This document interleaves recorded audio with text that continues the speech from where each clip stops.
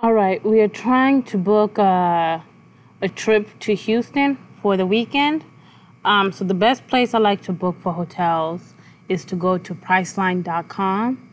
That is where I usually find some really great deals. So just type it in, click the link on Google. When you look on it, you'll see the hotels, flights, hotel and flight, just different tags and options of what you want. But we're looking for the hotel, and we're gonna look for Houston, Texas. Just for the weekend, it's gonna be December the 28th to December the 30th, just for the weekend, Friday to Sunday. So one room, then click search. Whenever you search for it, the first thing you'll see is just pretty much browse all, and that's when you see, it's about to pop up after it finishes loading, but it just shows you the name of the hotel and the prices. That's the way a lot of people search for it. But there was the express deals, which is 60% off. So you click the express deals, and this situation, you only pick the stars, but you don't know where you're going to be staying. So for 4-star, you get $46. But best thing to do is always click the map so you know which area. It may not tell you where exactly, but it does tell you an area. For the $46, it's saying Houston George Bush International Airport. So if you're trying to be in Houston by the airport, just make sure you look at the map and you know that's the right area. But a lot of time, if you know if that's the right area you want to be in. Just keep scrolling just to see which price looks the best and which stars as well. These are options for show neighborhood, for if you have anything particular you do want to stay in, a particular place you want to stay in. But a lot of times when we do it, we just follow the price. We're not really picky on the area. A lot of times we try to be by downtown, but if not, we just want to be somewhere by the area. So if you go to view map, instead of you seeing it as a list like this, you can actually look at the map. And if you want to be by, let's say, downtown Houston, you go click at that part of the map and see if those prices are good. If they're still a little too high, click the neighboring part of the map and see if the prices are good. Like 4-star, 4 stars, $62 in the Houston Galleria area. Just based on your budget, that's the one you preferably click. But the 3.5-star hotel, and for $45, that seems like a really, really good price for the weekend. Almost the price of food in some, depending on where you go to eat, is the price for a night. So that's not a bad deal. The good thing here, it kind of shows you the little pins on where the hotel may be, and it gives you a list of other known brands. So you could be in a hotel like Crown Plaza, Hilton, Marriott, and so forth. So at least you have a rough idea. So you're not fully blind on where you're gonna be, but at the same time, you don't know exactly where you'll be. Just at least somewhere within that map. So after you look at that and you see your comfortability level,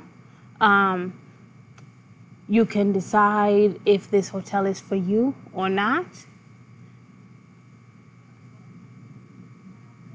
But other than that, or you can keep exploring. Oh, and you can go down and you could see about the amenities. So I say it's best to look around some. So let's say I wanted a 4-star. Then for $62, still not a bad price. So that one, it shows you could get hotels like the Hilton, Hyatt, or Westin, which based on your preference on hotels, you can see if this one works out better for you or not. The hotel amenities, if it's a requirement, you want a fitness center or a business center or pool or anything like that, you could kind of have a rough idea so you're not 100% blind on what it is you're trying to get.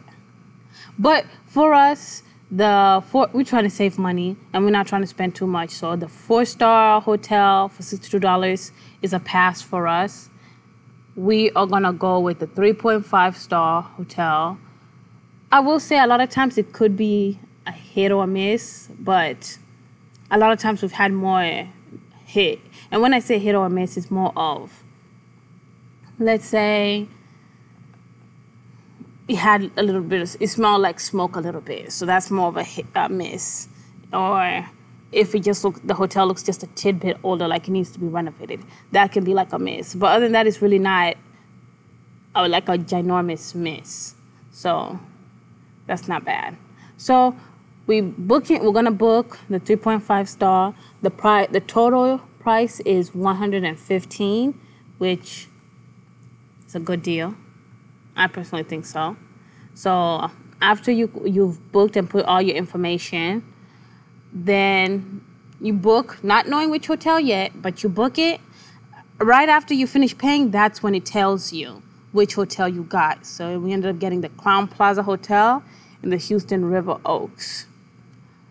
And whenever you looking at all the information, just kind of verify everything, what you're looking at, the dates is all good. I mean, you should definitely do that beforehand, but always double check. You get to see how much you've saved, $32. Well, not $32, I'm sorry. You ended up saving 32%. And always check out the map, the destination, just to confirm. And it's not only just to confirm the area, it's more of you to be able to see how the hotel really looks like. So you kind of have a rough idea on what to expect when you arrive, so you're not just blindsided 100%, considering you paid for it and you didn't know what you were paying for fully.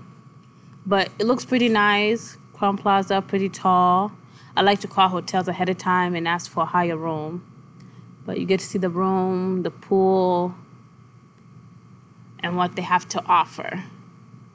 After you see that, then just keep looking. Everything is pretty much good.